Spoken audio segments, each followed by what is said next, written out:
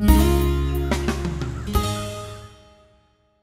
everybody, it's Brad and Christa with Big Family Homestead, and today we're going to show you how we, well not me, she milks a goat.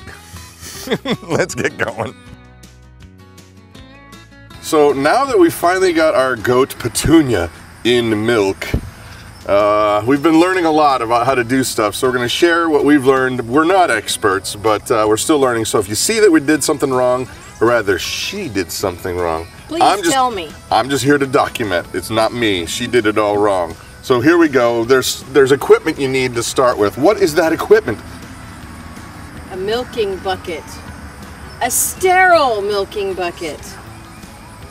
Milking bucket. How do you sterilize that milking bucket? Boil with water. So you boil a bunch of water in there? Yes. Make sure that the lid is closed so no critters, no goobers can get in there? No dust, no nastiness. Okay, and you also have? I have a bucket with soap in it.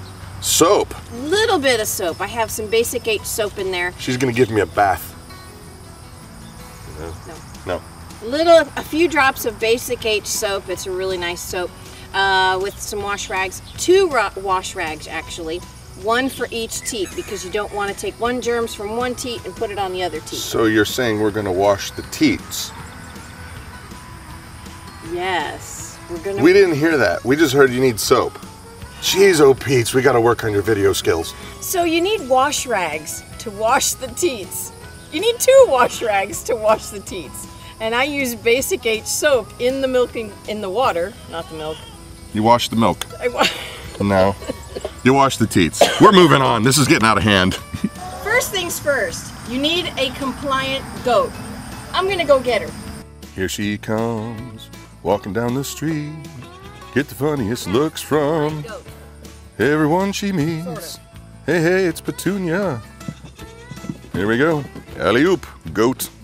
So, okay, now we've got Petunia up in the milking stand. She's still not real used to being up here, and she kicks a lot, and I really am tired of having a foot in my milk, so I kind of restrain her legs a bit.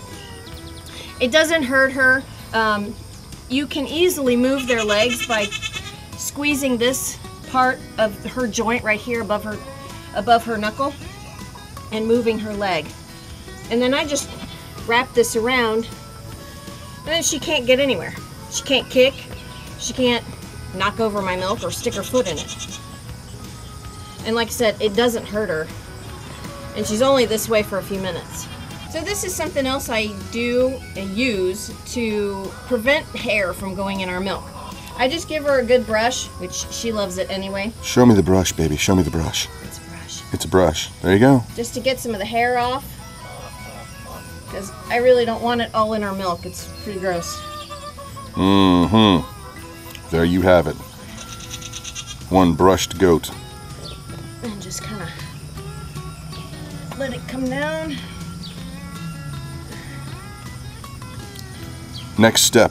Next step. The teat cleaning. The teat cleaning. So I have some warm soapy water here. And I have 2 rags. 1 for each teat. You don't want to cross germs from one teat to the other teat. No teat crossing. What? I'm trying to use the right terminology here. That'd be kind of painful. Don't cross the streams, just like in Ghostbusters. Yeah, right. So you just wash each of the whole udder. And then the teat. That way it's nice and clean. And then this rag is done. I throw it over there.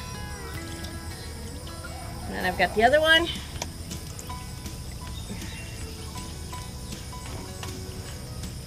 You can use any kind of soap you want.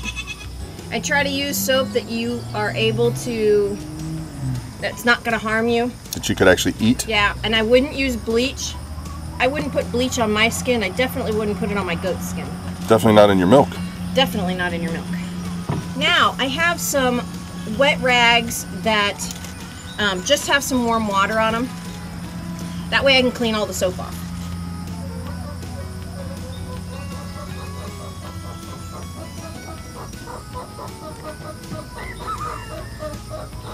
So I take the bucket that I just washed her teats in and I give my hands a good rinse.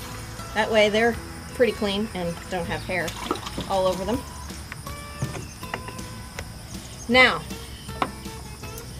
to make sure that there's no dirt or anything inside the teat, you give the teat a squirt out onto the ground or in a cup. Now, how are you doing that? I'm zooming in. Cap off the teat with your index finger and your thumb. Okay. Cap it off and then squeeze. And roll. Squeeze and roll. Okay. Who knew milking a goat would be so much fun? Yeah, right.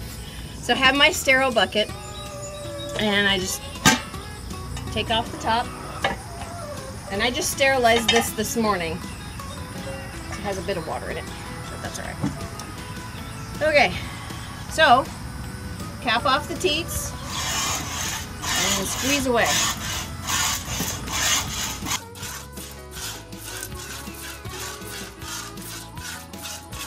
These poor guys are sequestered from mommy while mommy's being milked. They don't like it. You'll be with mama soon enough. So we've been milking for 7 or 8 minutes already, and I've gotten quite a bit out of her teats. We've got close to a half a gallon here. Now, one thing I like to do when it's getting a little small is I'll take the bucket out and kind of tap on her udders like like her kids would to get more milk out. Doesn't hurt her. Stimulates. It stimulates the milk to drop. And this does not hurt her at all. Nope. That's what the babies do. They come over there and ram her. They're rough. They're pretty aggressive. So, but I moved the milk bucket so that no more hair falls into it. How do you know when you're done? When it's only a small trickle that comes out. Like this side here is just about done. Gotta leave some for the babies too. Yep. Hear them over there? They're so mad that they're not over here too. Okay, so now that the milk is ready, or now that you're finished milking her, the key is to getting this milk inside and getting it cold as fast as possible so that it doesn't have that goaty taste. My family does not like that. When it's chilled properly, it tastes like regular cow's milk.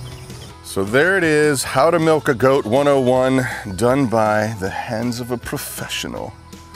Well, I don't know about that, but the goat's milked. We're gonna get the milk inside and get it chilled out so it doesn't taste goaty. I'm Brad with Big Family Homestead. I'm Krista.